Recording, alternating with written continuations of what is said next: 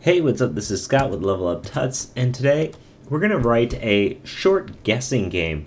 And it's going to be using some new stuff, but it's mostly to illustrate breaks and breaking out of a loop. And in the last video, we talked about while loops, and you can stuck infinitely in a loop or something like that.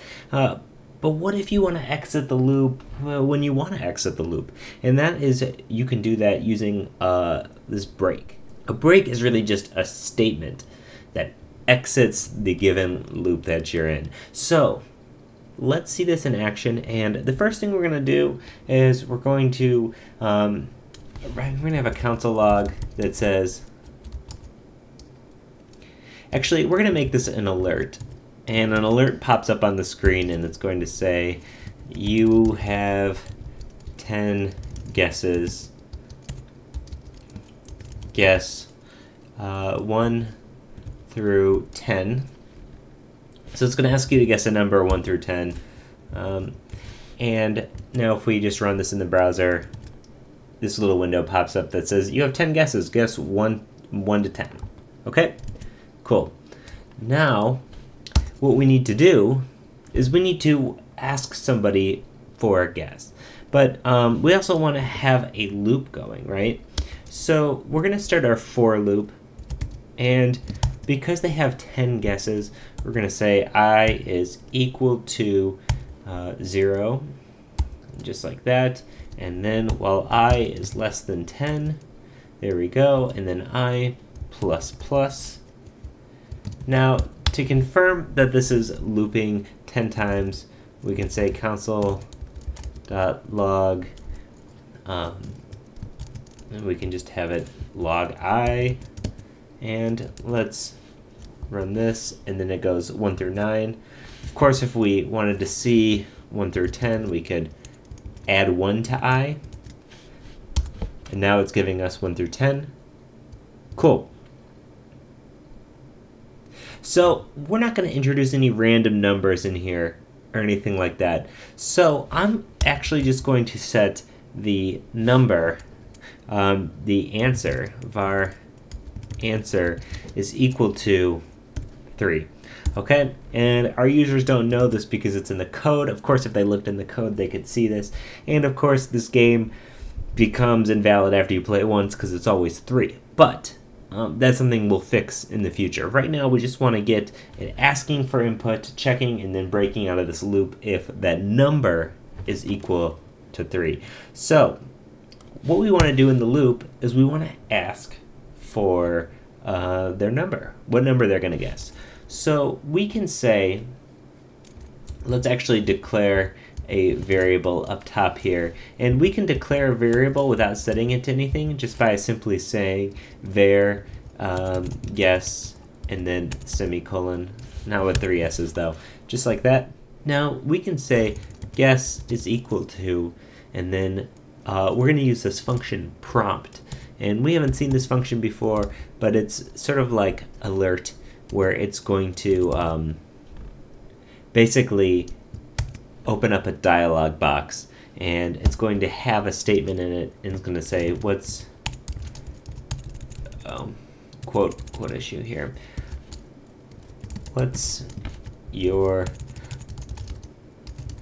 guess. And if you notice, when I use this single quote, it got mad because I was using single quotes to wrap this string. So if you change your outside single quotes to double quotes, you can then use a single quote within your text, and it's no problem.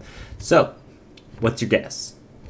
And right now, if we were to just run this app, it's going to ask me my guess 10 times, and it's not going to do anything, right? But now we can write an if statement that says if answer is equal to guess, then do something. So if answer is equal to guess, then we can say break, but only after we alert you guessed correctly. Okay. Cool. So now we are going to check, right? We're going to check to see if the guess is equal to the answer. So if you're guessing 3, it's going to be equal. Then it's going to alert you guessed correctly, and then it's going to hit this break. And now what's this break going to do? It's going to exit immediately out of this loop. If we didn't have this break here, even if you guessed correctly, it would still ask you for your guess again, however many more times until you get to 10. Now, of course, we want to let them know if they guessed incorrectly. So we can go ahead in here and we can say else, and we can say alert. So this is going to be an annoying program with all these pop-up boxes, but like I said, we can always make it better. So alert, and it's going to alert, sorry, try again. Now we can even have this prompt this to try again.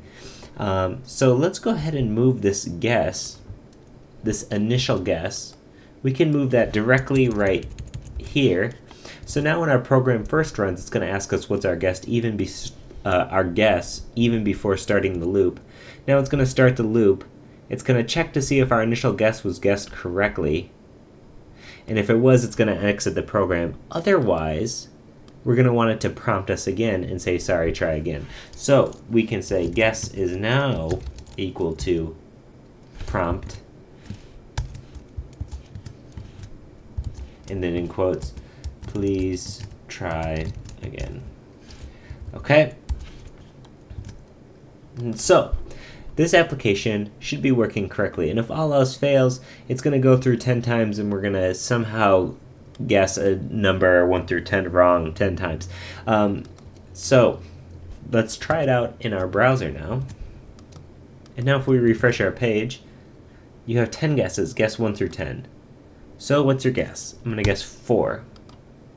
Please try again. 7. Please try again. 1. Please try again. 8. Please try again. It's going to keep doing this until we guess the correct number. You guessed correctly. Okay. And notice how it stops asking me. Now, if we were doing this in a while loop, this could run forever until they guess the right number. However, this is only going to run 10 times. So we now have our first bit of like functional programming, right? So this small bit of code here allows you to create a little miniature guessing game, and you can probably start thinking of ways in your brain to try to make it better. So my challenge to you is to take this code and using stuff that we know and just try to make it better in subtle ways. And just see what you can come up with. It might completely fail and blow up, but that's okay, because that's the best part about learning programming, is you can just keep trying things. I think it was Remy Sharp, but somebody they had a quote that said he was watching his son try to jam shape blocks into the shape holes, and he just jammed them in until they fit.